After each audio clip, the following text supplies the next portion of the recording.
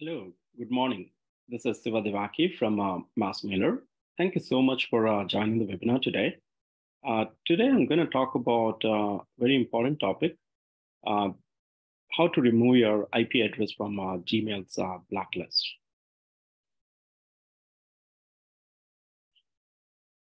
I'm sure some of you must have experienced this before, or maybe you're interested in knowing what it is all about. If you are a client of MassMailer, you are aware that you get a dedicated IP address from MassMailer, and which is used only by your company and no one else. So you are 100% responsible for the IP reputation and also your own domain reputation, of course. And how do you actually know that Gmail is blocking your domain or IP address? You will come to know because you're running the campaigns and you will get some sort of responses for the email messages that you're sending, especially those are bounce messages. And if you carefully look at the reason that MassMailer populates into that bounce email status value, you would see, one of these two messages from Gmail. And this may vary, but something like this, basically saying that your IP address has been blocked, and you're sending out unsolicited email from this IP address, and they'll provide some instructions on what are the best ways to really follow when it comes to emailing. And obviously, you can get into more details on what exactly has happened. But basically, if at all you run into this issue, then what do you really do, right? So that's the kind of a topic what we're going to talk about today. And first of all, we would really want to know, why is Gmail blocking? How is this email infrastructure really works, and what does really Gmail do? As you know, Gmail is obviously a very big organization, and they have the G Suite offering and also the personal Gmail offering.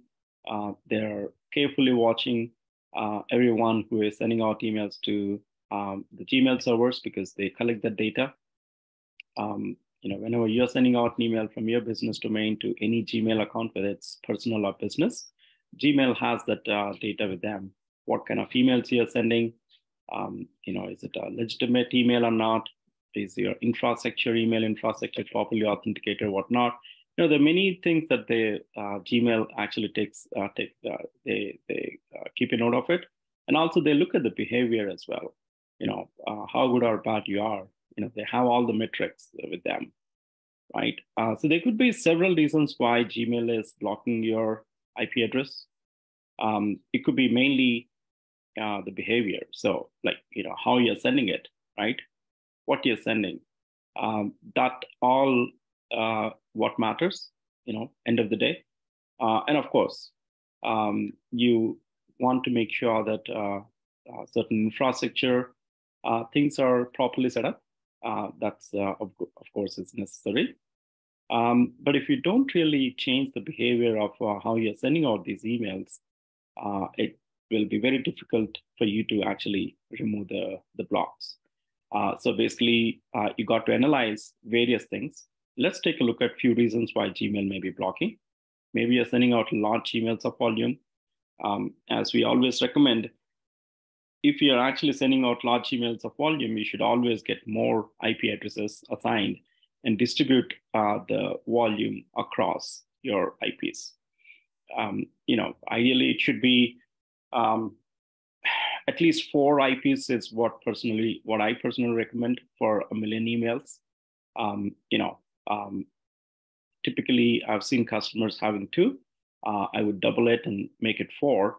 That way you kind of reduce the overall email volume that you're going to send out through your domain and IP. And also you should certainly have multiple domains to send out these emails, not just one domain, especially if you're having high volume. So you got to spread across various domains and various IP addresses. That certainly could be a big reason why emails may be blocking, because of the high volume and you're not following the best practices. Maybe the change is sudden, meaning you've been a low volume sender, all of a sudden you're like spiking up or sending out a large email volume. That could be the reason. So that's the reason why we always say that, hey, whenever you're getting a new IP and new domain, or you're just getting a new IP on the same domain, you have to warm up your IP address. We do it, automatically, but you also have to do it manually too, because sending out emails to your own contacts with low volume is the key. So you got to make sure that you got to follow the IP warm-up best practices and don't just hike up your email volume. Maybe you have spam traps. This is a killer. So nobody can really help you if you have spam trap addresses in your database. So you have to remove any spam traps that you identify. Otherwise, you will end up into big issues. So how do you identify these spam traps is, again, by cleaning up your database. MassMailer does provide email verify tool. It's easy to clean up once for all and remove any spam traps that you may have in your database. That's going to be a big saver for you. Okay. And maybe you're sending out to people who you do not know. They don't know your business. You're just sending out unsolicited email and they're complaining about your emails about spam. That could be another big reason. So that's the reason why we always say you got to have opt-in list, opt-in list, opt-in list. If you cannot have opt-in list, at least you got to warm up those users. Some sort of a touch point you need to have with those users. Or you got to send low volume. Don't send high volume to unknown users. So in many ways, you can actually have best practices. We all understand that end of the day, you're trying to do prospecting for your business. And, but you got to follow the best practices. So sending out emails to unknown users is another key factor why your emails are getting blocked by Gmail. And then maybe there's some blacklist organizations that are actually blacklisting your IP address that are legitimate because they also think that you're a spammer and they're blacklisting your IP. So you got to check if your IP is on a blacklist. And as you know, MassMailer does provide email monitor tool through which you can identify if your IP is on a blacklist. And maybe some users who do not want to receive emails from you are, flagging your email as spam. They're so annoyed that, they're just reporting that your email is a spam email. And that's a big reason why Gmail is blocking you as well. And maybe you just got a new IP address and it's not properly warmed up. Again, with MassMailer, we always warm up for 3 months. And we also recommend that you warm up your IP in the initial few weeks.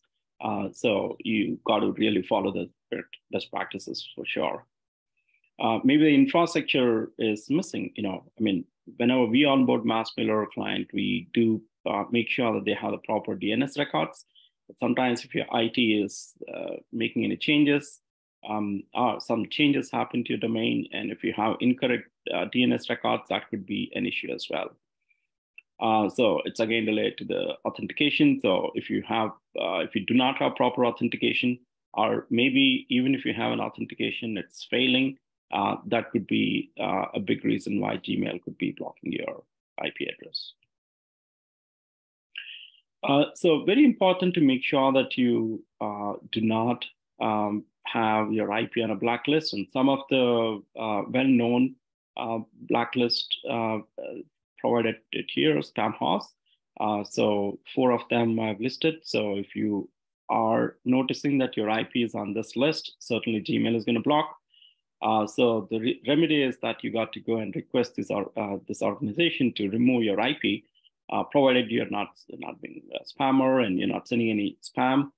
Just provide them a genuine reason that you're sending out legitimate email to the known contacts, assuming it's true, and they will listen to you. But you got to change your behavior as well. They're going to make a watch on you, on your domain, and see how it is performing in the next couple of weeks after you request for the removal.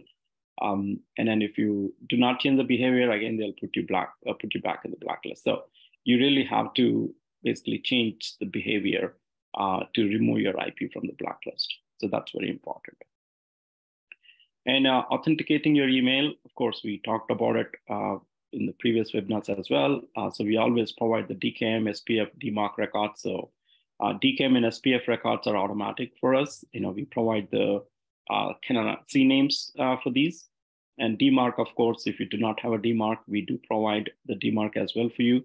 And we also do the reverse DNS for your IP. So for the dedicated IP that we provide to you, we always provide you a PTR record, meaning we give you a record, which is again a reverse DNS records. Because the IP is secured from SendGrid, and of course that's assigned to your domain, whitelisted for your domain, but we'll provide you that DNS record to authenticate. MassMailer does take care of all of this for you, so that should be fine in any case. End of the day, you got to really follow the best practices, what Gmail tells you to do. Otherwise, whatever you do, Gmail is going to block you. You got to make sure that you're not having any links that are to links to the spammy sources for sure. And your domain should be in a good reputation as well. You got to follow Gmail sender guidelines if at all you're sending out a large email volume.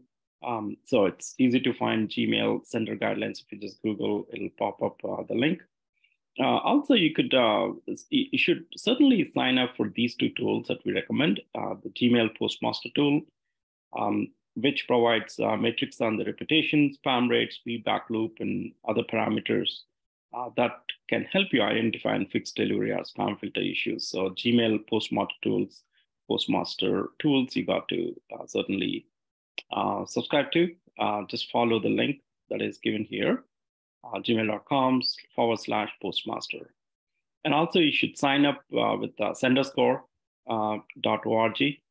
It can also provide insights into your total overall email deliverability and email delivery as well. That'll help you. So you basically have to follow the best practices. We talked about email deliverability best practices many times in our webinars. You can always look up our previous webinar videos as well. Okay. And let's say you get blacklisted. How do you get it off? How do you come out of it? You basically will have to follow everything that we mentioned before. Gmail should remove your IP from the blacklist if you followed all the steps before. But if you still did not hear from them, or if you still think that it is still getting blocked, you should actually contact Gmail support. This is the form that we're given. Even if you just Google it, you'll find this form, or else you can just type in this particular link and you'll find that form that you can fill up and submit it. And most of the answers should be, you must answer no to most questions in that form. So if you answered yes to any of them, they'll tell you to wait. And then also, they don't really send you any feedback once you submit this. So you basically will have to monitor your email delivery and make sure that you're not getting any failures again. You don't want to submit this form more than once every 2 weeks. So basically, just don't submit this too many times. That will not really increase any response from them. You basically will have to fix from your side, follow the best practices, and monitor if you're getting any bounces and stuff like that.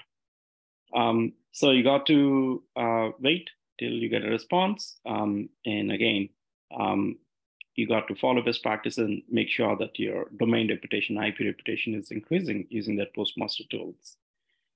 So typically it takes a week. It may take more time sometimes, but typically it takes a week for them to actually remove it from the blacklist.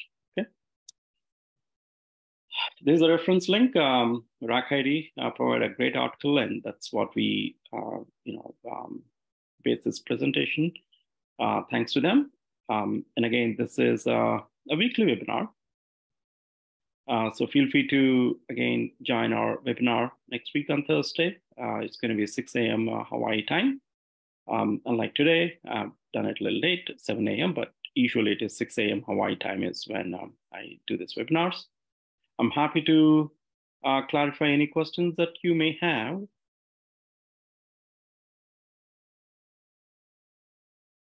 You can also contact me. Here's my contact information and my email address, phone number, and company information and company email address. You can also contact us on our website as well. And if you're new to MassMailer, feel free to just get on a trial. Here's a link to get on a trial. So just go to our website and click on the free trial and get going. And again, if you are new to our YouTube channel, I recommend that you go to YouTube and type in MassMailer and subscribe to our YouTube channel. And also, you can enable the notifications. That way, whenever there's a new video that comes up, that way you can watch all our videos and get to know more about MassMailer and email deliverability best practices. Once again, thank you so much for joining the webinar today. I look forward to seeing you next week, again on Thursday at 6 a.m. Hawaii time. Thank you. Take care. Bye-bye. Have a good evening.